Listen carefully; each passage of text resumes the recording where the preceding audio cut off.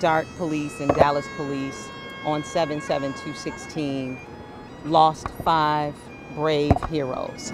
And so it is always our responsibility to honor their life and their legacy, and this was an opportunity for us to do it.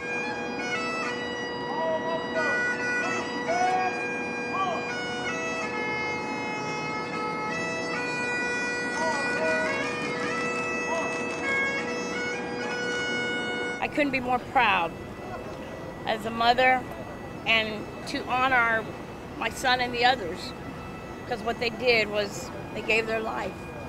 This is an incredible gift that reminds us that we're not forgotten. It reminds us of the hard work, dedication my people put to this job, and for the benefit of this whole city. In the matter of 3 minutes, I lost 80% of my squad, either injury or death.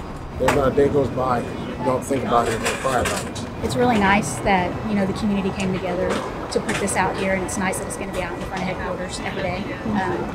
I definitely don't need a memorial every day to remember all the officers or my husband. I see his face every day, everywhere I go, and especially every day at work. So he was really proud to be a police officer, and I was really proud that I was his wife.